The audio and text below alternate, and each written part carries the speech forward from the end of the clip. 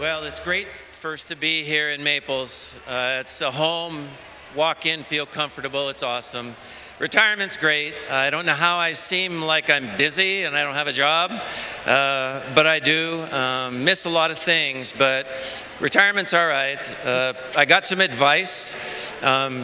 They said to play a lot of golf because my wife Julie's not used to having me around this much.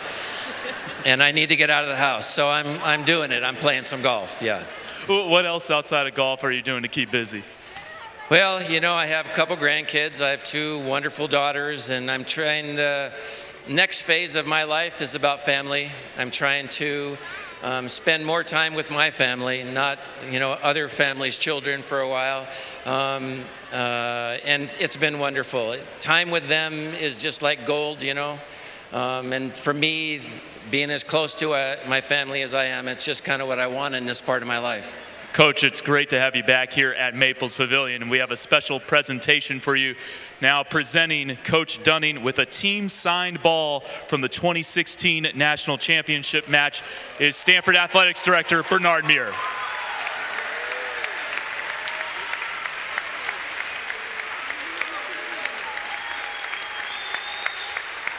Fans, let's hear it one more time for Hall of Fame coach and 5-time NCAA champion, John Dunning.